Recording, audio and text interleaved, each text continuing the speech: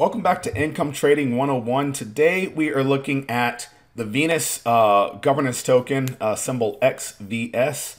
And today is June the 28th, 2021. And we have basically not even a year this token was released or brought out for sure on Binance in October of 2020. And you can see it was flat. And then, of course, 2021 happened to everything. But look at what happened back here in May, right? This May drop that we see across various tokens, but they were not all hit the same. And this is actually really significant. And the question now is, have we reached some support, or is this likely going to be just a pause before another leg down? So starting off, of course, with the moving averages, we can see that right now everything is in line for bearish markets. You've got a 60 is higher than the 20-day, higher than the 10-day.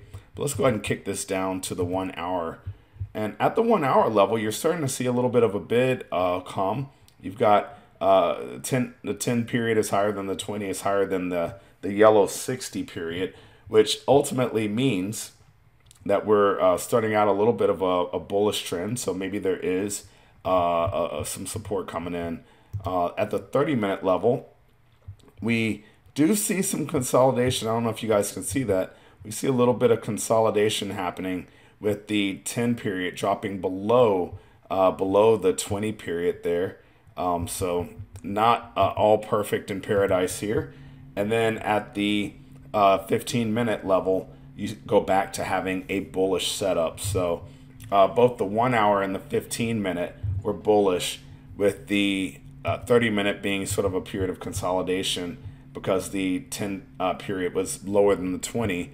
And you can always look over here in the upper left-hand corner to see the numerical value.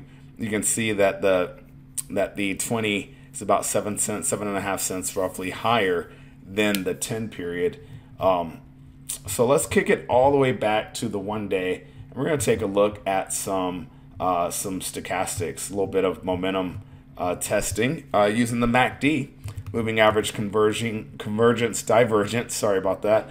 And for those of you who really aren't familiar with how these are calculated, I'll leave a link in the description for a video called How to Trade.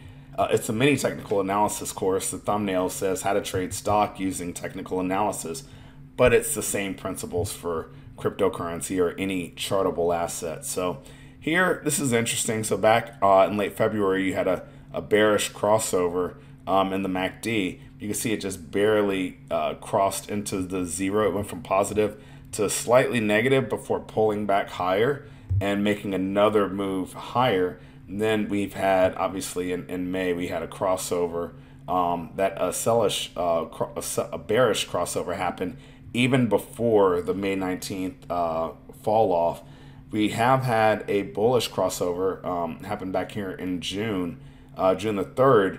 The problem is this is just sort of, the line hasn't crossed the zero line, which to me is normally an indication that a pattern or a trend is going to continue.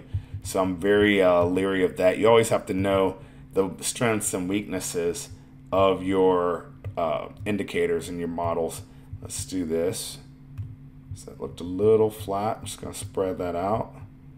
There we go. A little easier to take a look at. So we had a bearish crossover happen in June. This is on the 1 hour, June the 17th, which immediately crossed over into the zero territory, which would have been a great confirmation signal, and it headed lower. Now, it did get a bullish crossover, but you can see it never did cross the zero line. It did slightly for a minute here, but not both of them. I want to see both the blue line, which is the MACD line, and the red line cross the zero line.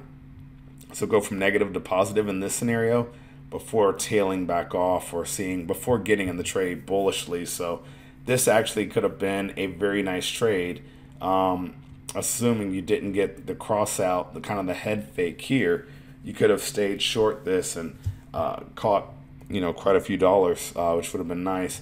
And as of right now, we've got a bullish crossover happening happened in June, on this 22nd of June, and it did cross into positive territory.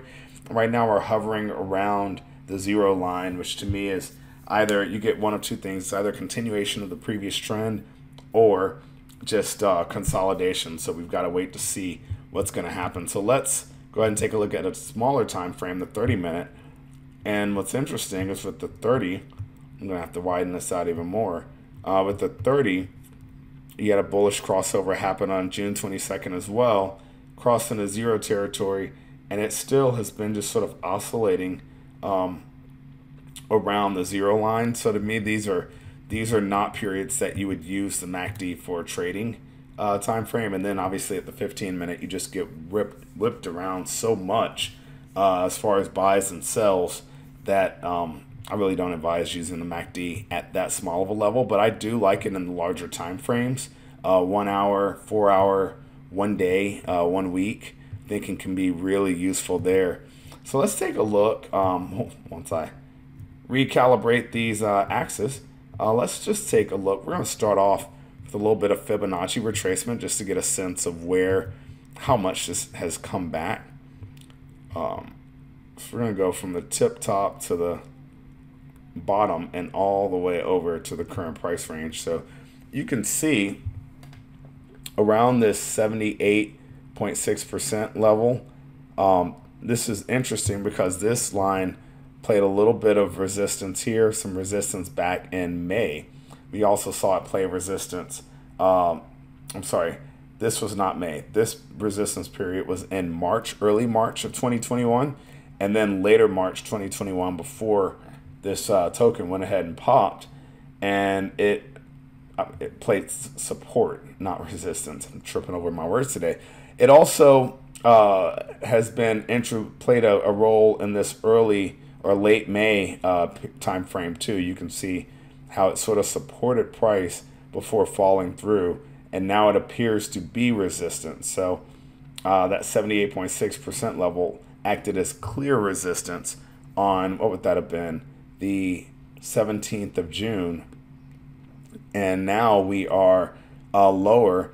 It's not unlikely that we will we could end up fully retesting this previous low. Let's see if we can get a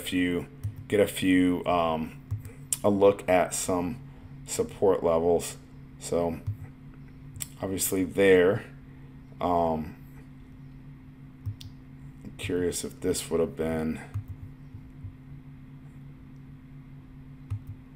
another area possibly of support. But yeah, this is very, I mean, I think if you could just short some of this, it would actually be really quite a bit different in trading. But all these people exiting back in May, stretch that out a little bit so we can get a better analysis. Didn't necessarily help the scenario, but I mean, obviously when the world was falling, and I remember that very well, you end up having to decide what you're going to trade, what you're going to hold on to, and what you're going to exit. So this little channel here is also really quite interesting. And even though we appear to be kind of flattening out right now, so that could be a case for a little bit of a bullish pop.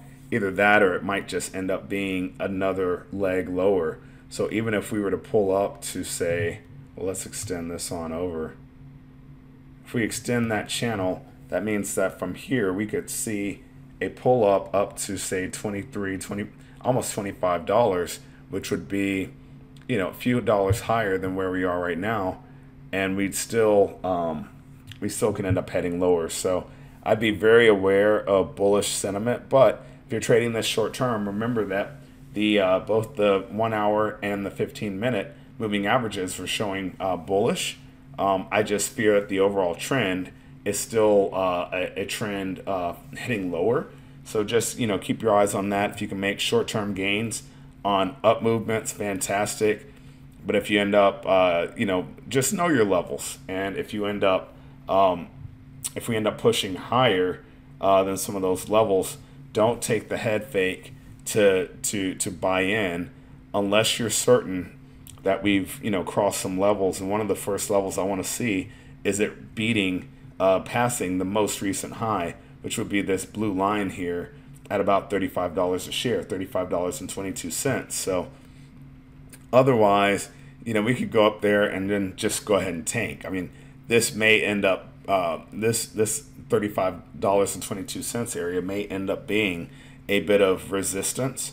So, you know, be aware, stay on top of things, and feel free to leave comments. Hey, if you haven't already subscribed to the channel, please do subscribe. Really appreciate that as I continue to grow the content, and I appreciate the comments I get as well. You guys are great. Thank you so much. Happy trading.